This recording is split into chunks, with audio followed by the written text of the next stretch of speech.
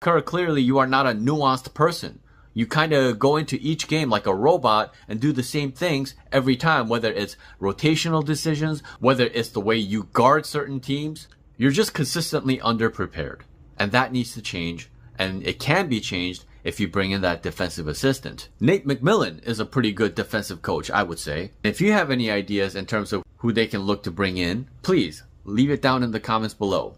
Kenny Atkinson, clearly not doing it. Frazier, clearly not doing it. I mean, you just don't have a guy. So go get a guy. So that's the solution.